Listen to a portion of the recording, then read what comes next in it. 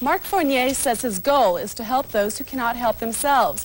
So he decided to make the public aware of a problem that affects over 37,000 children in Arizona alone. That problem is child abuse. So Fournier created 2 music videos and donated them to the Child Crisis Center. And with the power of television, is helping the center get the message of this growing problem to thousands of people. Tell me why you hide. The message is delivered through a child's eyes, that of hurt and pain. And tell me why you cry. The messenger of this tale of child abuse is Mark Fournier.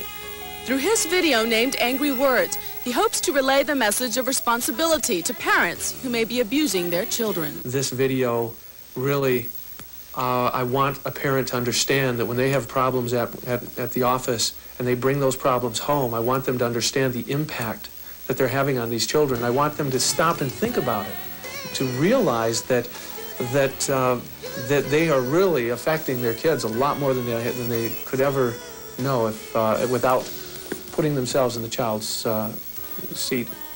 Besides financing, writing, and directing the videos, Fournier wrote the lyrics for Angry Words and also wrote the music for the more positive video, Count on Me. Count on Me tells the story of a loving relationship between a father and daughter.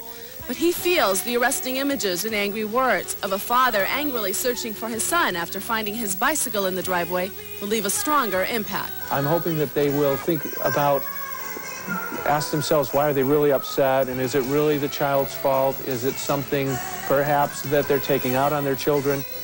By donating these videos to the Child Crisis Center, Fournier feels he can touch people in ways others can't.